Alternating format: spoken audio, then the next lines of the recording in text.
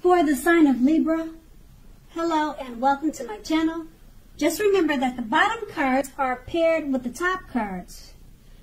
I'll be going through the past, present, challenge, and outcome. So, in the recent past, we have the King of Wands. Now, in terms of love, the King of Wands is a very good card in the tarot. This card signifies that someone you cared about also had protective and caring feelings about you. And also, they were willing to work hard, if necessary, to make the relationship work. You could have been more than usually focused on your own work or career at that time.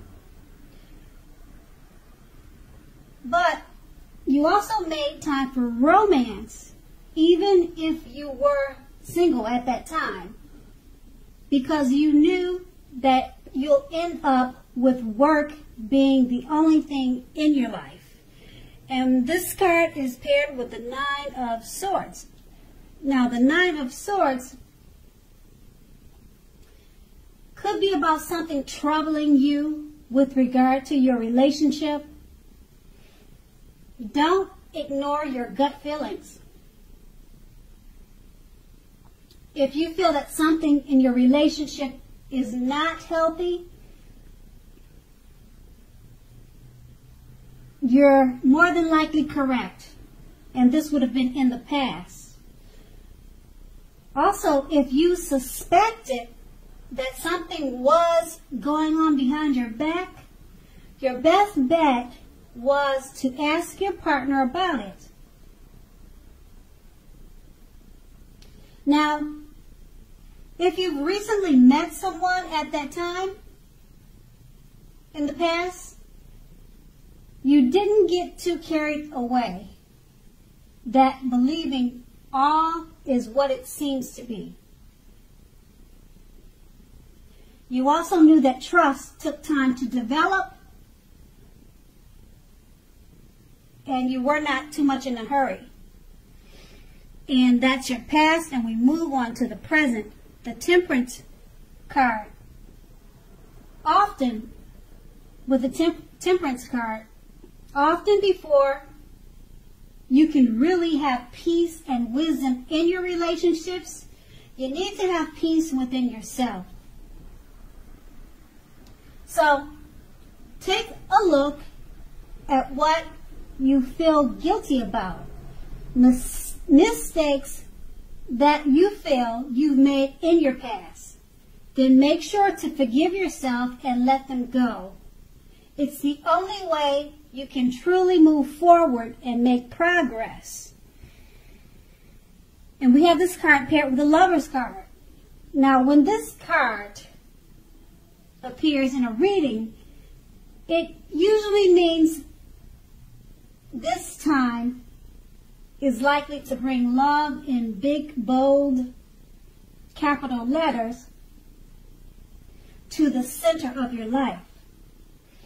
Now, this is either a new relationship or a powerful, rebonding, old one, someone from the past. Either way, you will definitely be very happy about how romance is going, and others will likely remark or state that you are glowing. Now, this is serious stuff. It could mean, even in a new relationship, where you are meeting each other's families and talking about forever or marriage. Then again, share your joy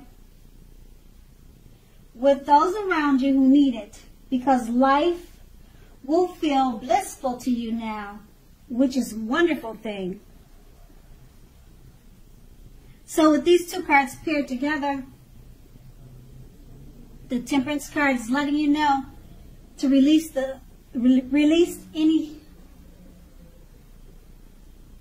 any bad vibes or mistakes from the past so that you can move on to the Lovers card that it's paired with. Joy and abundance in love. You could meet someone, or you could meet someone new, or the relationship that you're in could be going to much higher levels, such as marriage or engagement. So you need to let go of any past mistakes. And that's going to be the present. Now we move on to the challenge, the Three of Swords. Now with the Three of Swords, when it comes to love, this card, it doesn't have to be the end of a relationship, but it does almost point to relationship difficulties. So in order for the relationship to survive, both parties must be willing to work on it and talk about the relationship. So you may find that someone you thought cared about you is not as loving as you had supposed. Something like that could be the case. But don't take it too personally or dwell too long on that. If this is the case, it may not be. Now, just know that you are being guided to the relationship that is right for you. You cannot force something to be right. And this card is paired with a Knight of Swords. Now, the Knight of Swords, it's basically about someone, a person, being to you that wants to sweep you off your feet, whether you're a male or female. Now, if you're currently in a committed relationship, it may be about to brighten up quite a bit and become a whole lot deeper and more satisfying. Now, if you're looking for love, it may come along when you least expect it, but you have to be having some sort of contact with other people for the doors to open. So make sure you get dressed up, go out on the town, and have a blast. Now, with these two cards paired together, the Three of Swords is letting you know that if you're in a relationship, it's not the end of it, but you may have a lot of issues and difficulties in that relationship that needs to be discussed and worked on, because it's paired with the Knight of Swords, meaning that if you're single, someone could be right around the corner looking to sweep you off your feet, if you're a male or female. So always be prepared, look your best, dress your best, go out on the town, and that's going to be your challenge. Now we move on to the outcome, the Eight of Wands. So when the Eight of Wands appears, you're probably feeling ready for a commitment that doesn't seem to be coming your way. Again, you must not push someone before they're ready. You cannot get your needs met by force. Remember that. So distract yourself if necessary, and your beloved one or your lover may be back to you sooner than you know it, offering the love you've been hoping for on a silver platter.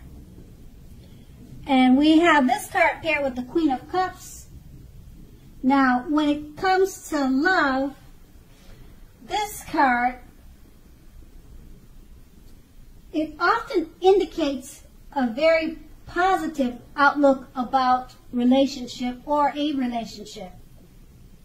Now, if you're single and this card comes up in your reading, it's a good indicator that you should get out more and mix and mingle, as a new, very positive romance could be on the horizon. Now, just remember, the thing is, it's easy to get carried away regarding love. So keep your balance and your perspective.